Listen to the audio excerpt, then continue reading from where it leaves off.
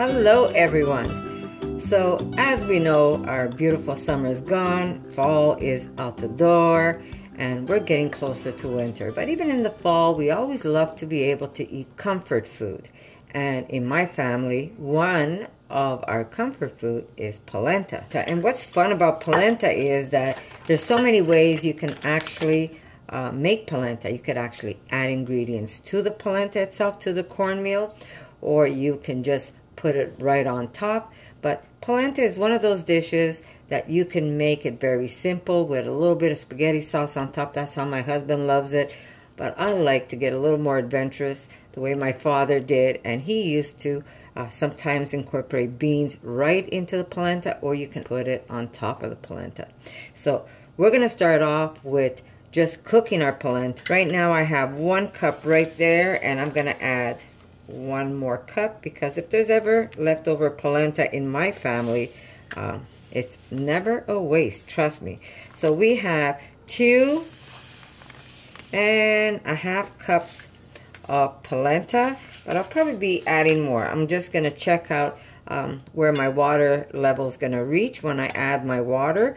So right now I'm going to be adding cold water, always cold. This is something that I learned after getting a lot of lumpy polentas. If you start your polenta in cold water, you're never going to get those lumps. But if you're going to try and add polenta to your hot boiling water, you better stir fast with that wooden stick, because I'm sure you're going to get some lumps in your polenta. Now there's different types. That's a kind of not super fine, but it is a fine polenta. But I also like when the polenta is a little coarse and you feel the polenta under your teeth. So you can even mix your polenta if you want. Okay, Mango, you're gonna have to go, sweetie. Okay, so here we go. Add 1, 2, 3, and now I will add more polenta to this, more cornmeal. So this time I am going to add a coarser cornmeal. I do have fine, and I even have one that's extra fine, but just to add a little extra texture is fine. So we're going to add, well, there we go, 1 cup of a coarser polenta. And remember, this is really your preference. If you like it fine, do not add the coarse, but I don't mind. So we have 1 of the coarse, and we're going to add, if you see, since we added this polenta to cold water, have you noticed there's no lumps whatsoever? At this point, what we can do is start adding salt. And you're going to see as you're cooking this down, because I have a new way of cooking polenta. We're going to add salt to taste. We're going to add a little bit of olive oil. And I also add my mushroom powder to this. So give me a second.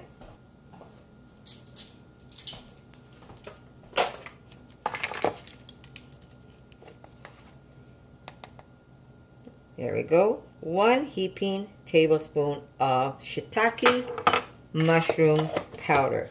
Now, a lot of people ask me where I get my powder. I do not buy it already powdered. What I do is I simply buy my dry shiitake mushrooms, and I go to my local Asian market for that, and then I just put it through my NutriBullet, and I get powder in no time at all. And it cost me so much less than if you're gonna buy it already powdered. So here we go. We've got our polenta, we've got our water, we've got the oil, salt, and now we're gonna cook our polenta. And what I normally do is I start it on a high, because I want to bring this to a boil, and once it goes to a boil, then I will simmer it and cover it with the lid and just let it cook slowly. So I am going to put this on the burner, and then when my polenta is done, we're going to show you what we're going to do to this dish. So always keep some water handy and add a little at a time until you're satisfied with the taste and texture of your polenta. And it really doesn't take that long to cook. But because I'm putting it on a low heat, I won't even have to mix it. Otherwise, the old tradition way, my parents used to make this huge pot, and they used to have this very thick stick, and they used to just stand there. As the polenta is boiling, they would have to mix it and mix it. And let me tell you something, your arms would cramp. So I found a way of making my life easy, and my arms don't hurt at all. So there you go. Cold water. We're going to bring it to a boil, and then we're going to lower it to a simmer. And we're going to keep it covered, and once in a while just go check, make sure nothing's sticking to the bottom, and check to see if you need to add more water.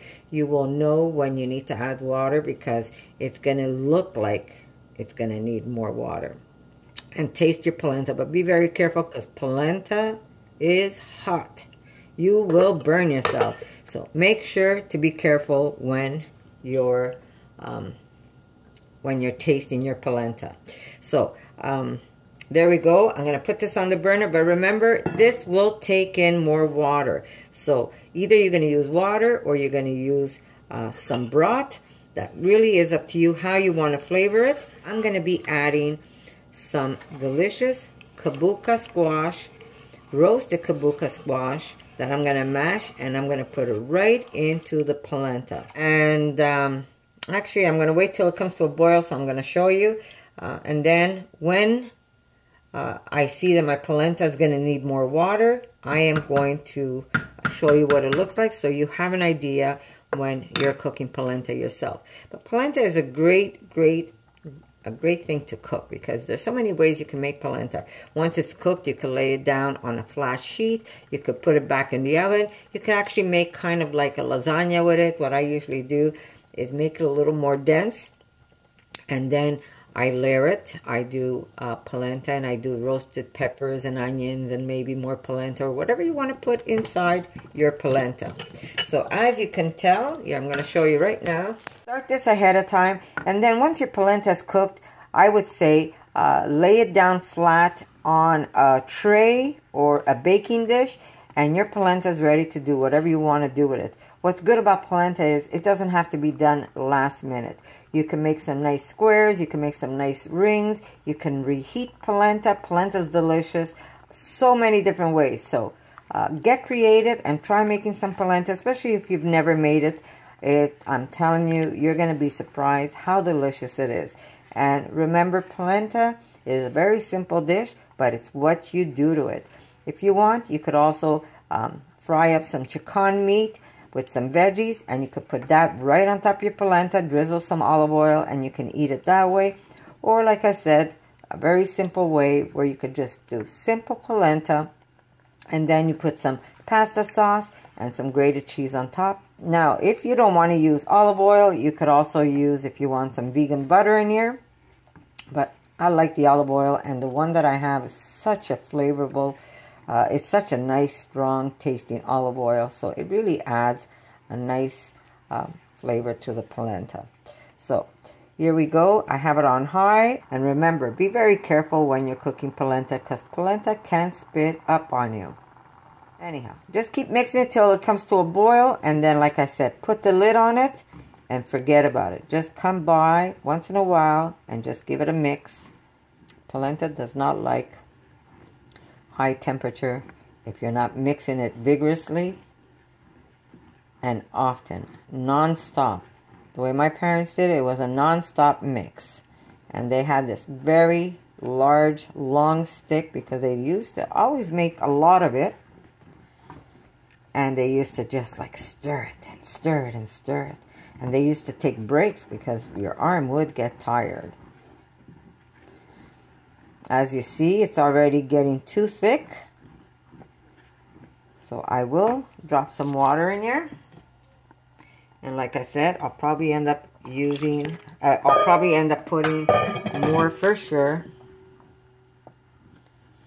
And by the time you're done, this polenta is going to reach all the way up to the top.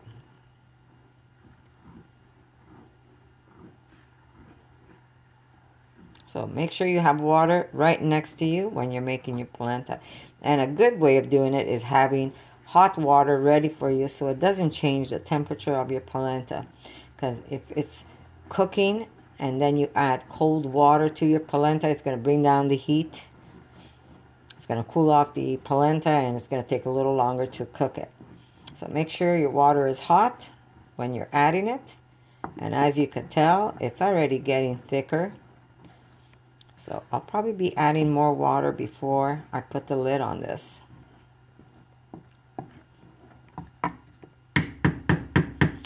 Okay, there's my boil.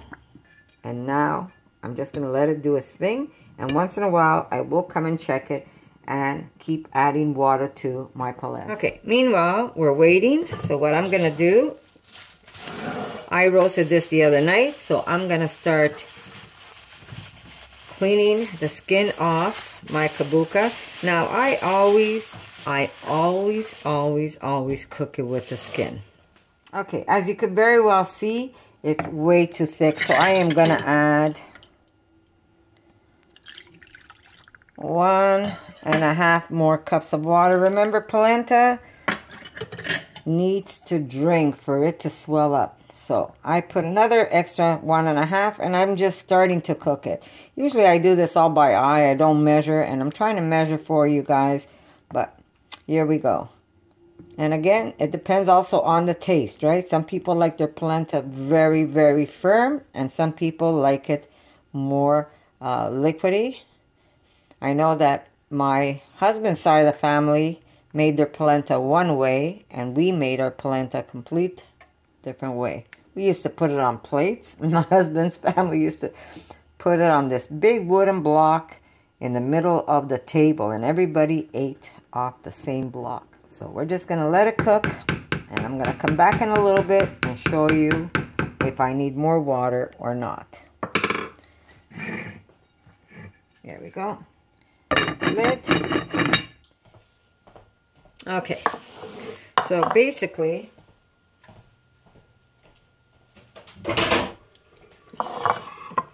there we go.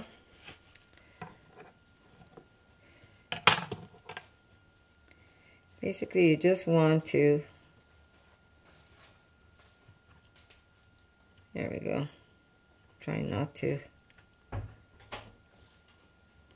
cut myself. There we go. And we're going to use just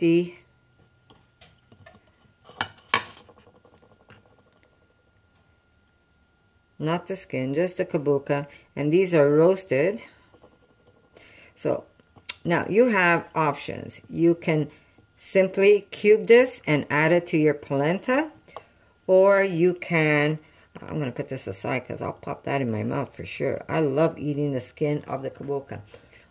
Or you can squish it and put it in all mashed. That really is up to you.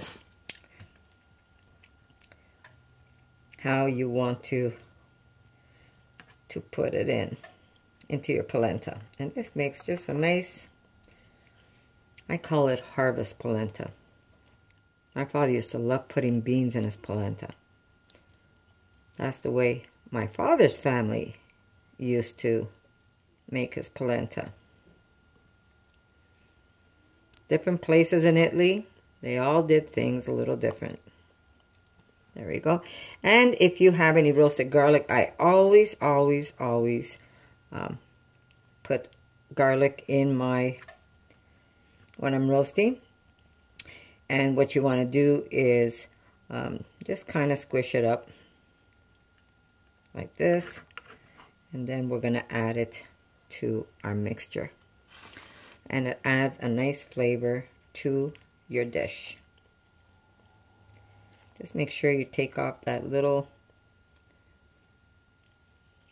butt end. And you're going to squish, squish, squish. My hands are clean, guys, so don't start freaking out. Some of you don't want to see me touching my food. But my family hasn't died yet. And I'm not trying to be mean. I'm just, you know, this is the way I cook. This is the way my mom cooked. We did not use gloves to cook. There we go. Squish, squish, squish. And this will be added to our mixture.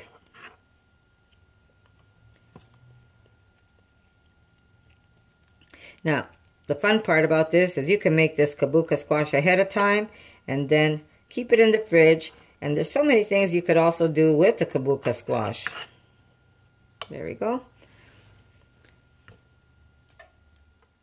Very healthy, by the way. Kabuka squash is very low in calories, yet it speaks plenty for itself. It really is an amazing, amazing vegetable, and it's so loaded with so many things that your body needs. There we go.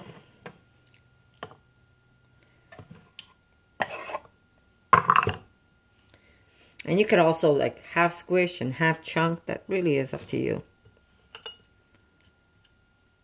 Now, if you want, you could even go a step further and maybe add a little bit of smoke, if you like smoke, to your squash. And it adds more flavor to your polenta. So just chop, chop, chop.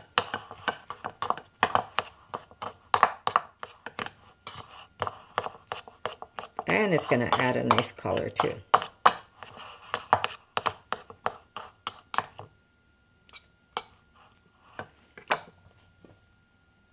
Our polenta is doing great. Here we go. You know, it's funny because my husband never wanted to eat kabuka squash. My husband was a hunter. My husband wasn't really on board in the beginning when I told him too bad. I know some of you might say, oh, that's not very nice of you. Why are you forcing him? Well, you know what? If anything, if you ask him today, it's the best thing he ever did for himself, for agreeing to giving it a try.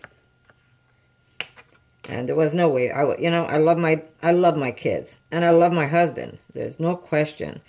But, we have to be examples to our kids. And we have to support our kids. We have to support them. My daughter just couldn't do it anymore. She just couldn't have any more animal products. And I was not going to bring it into the house and devastate her more than she was already devastated that day. My heart broke when I saw, and like I have a video up where I explain it. If anybody really knows my daughter, she never cried. So when she came home in the state that she was in, my heart just dropped. I says, oh my God, what did she watch? What is it that she watched? And it's funny because all these years growing up, we had to eat meat. That was, without meat, we're going to die. This is the way life is. We got to kill animals and we got to eat meat. This was instilled in us, and not just my family. And what's funny? My father hardly ate meat. My father used to live on mushrooms. I was talking to my sister today about it. And I was telling her, I said, do you remember Daddy? You tell him, say, Dad, what do you want for lunch? Mushroom sandwich. What do you want for lunch, Dad? Mushroom sandwiches. What are you going to eat, Dad? Don't worry about me. I'm going to cook some mushrooms. And if he did eat some meat, you're lucky if he ate a wing. We were brought up to think that we had to eat meat to survive. Eat your meat. Put that in your mouth. If you don't want the carrots, leave the carrots, but eat the meat. It was like crazy. Today that I think about it, I wish my mom would be alive today, because I know my mom would be on board. My father would be on board, especially my father. This is so good. Yeah, my father would be on board without a problem. Polenta's cooking. My kabuka is ready here. You see what I do now, guys? I haven't bought cellophane. I can't even tell you how long. And these are all bags that I still have. What I do is, see, over here there's a hole. I'll tape that. But what I do is I wash it, and then I reuse the bags. But Here we go. That is ready. I'm going to chow on this, that's for sure. I love it. I eat everything. I'd say about this much.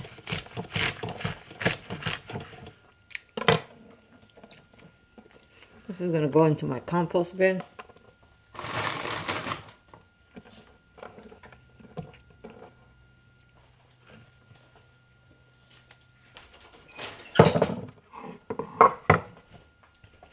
My cast iron, I don't clean my cast iron unless I have to, and that's when there's just way too much at the bottom.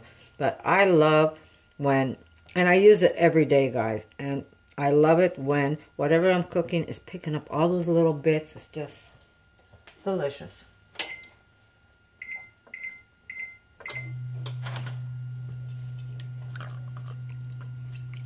Little olive oil. A little salt,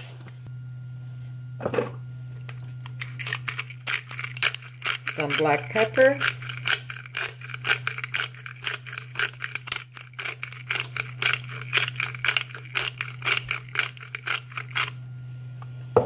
get a little bit of chili, just a little bit of chili flakes.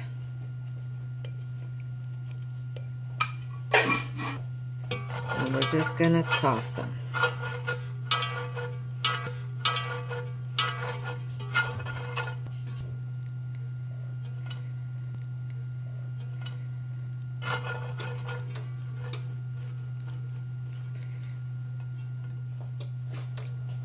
So these are gonna go into a 450, and you just want to char them just a little bit.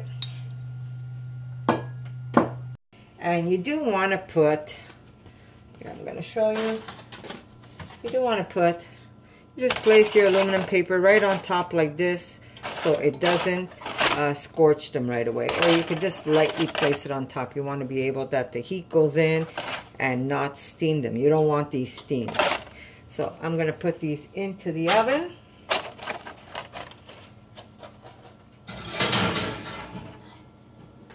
There you go. I have a can of white beans that I'm going to rinse.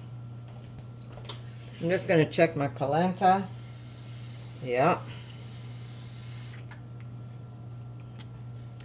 There we go.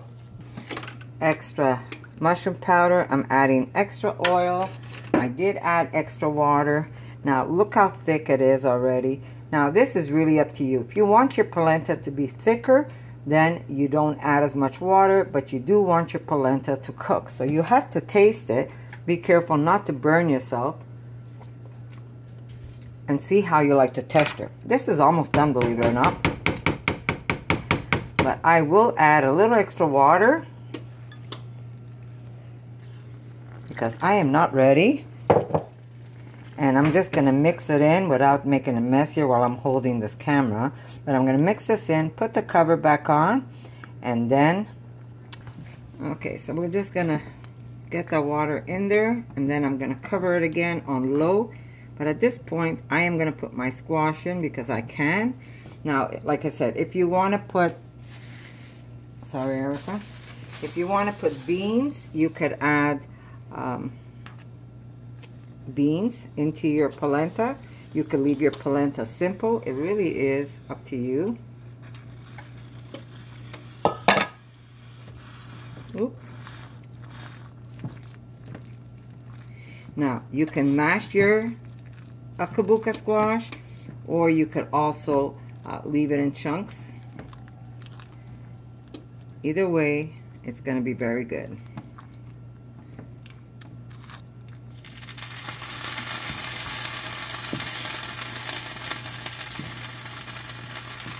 Add just a little extra water. Now if you want, you could also add milk instead of water. It just makes it a little richer in taste. I'm going to try and keep this as simple as possible because I will be adding stuff on top. Just fold in the water. Remember, everything is on a low heat.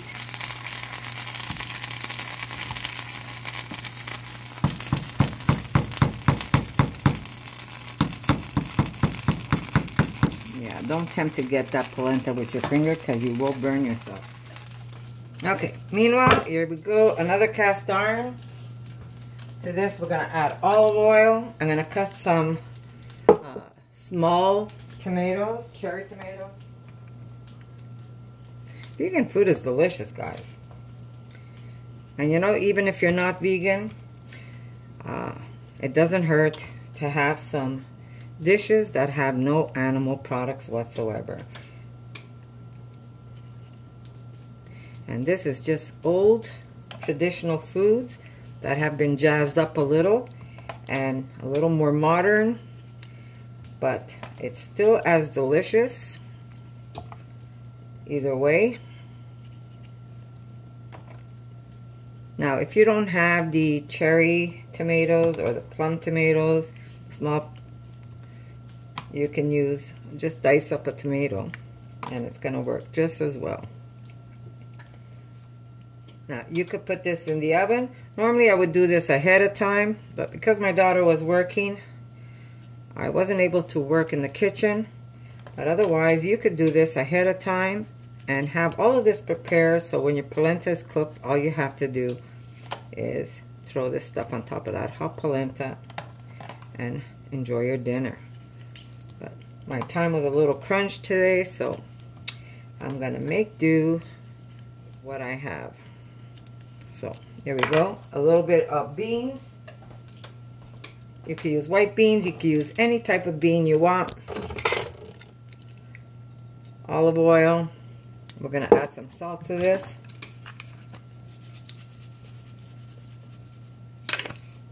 Some black pepper for sure.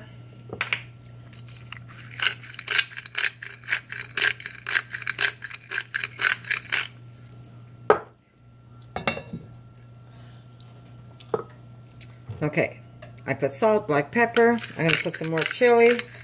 This time I will just cut some chili into it. And for contrast, I'm going to use a green chili. I'm going to use a little bit of the seeds. And we're going to use the whole chili. But only a little bit of the seed, because if anybody else wants it a little hotter, they could always add heat to it.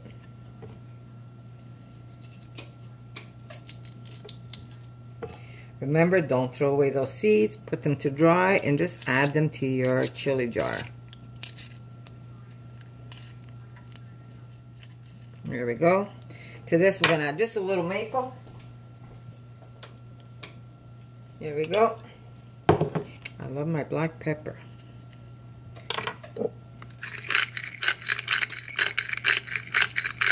Okay, so I'm going to cook this on the burner. Now, if you want, you could put some fresh cilantro, or you can put some fresh basil on this. It really is up to you. What I'm going to do is at the end, I'm going to drizzle some basil oil right on top. And I'm going to pull my asparagus out because they're almost done. So I'll see you in a little bit, guys. There's my asparagus. They're ready to dress my polenta. So that goes up to the side. If you don't have a cast iron pan, guys, it's a must. You should get one. The best thing ever.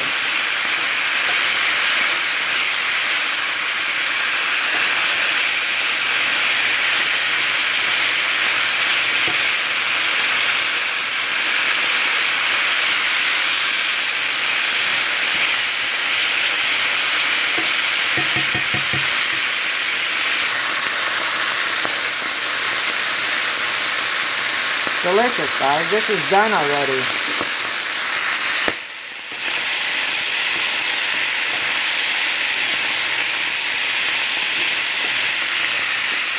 There you go.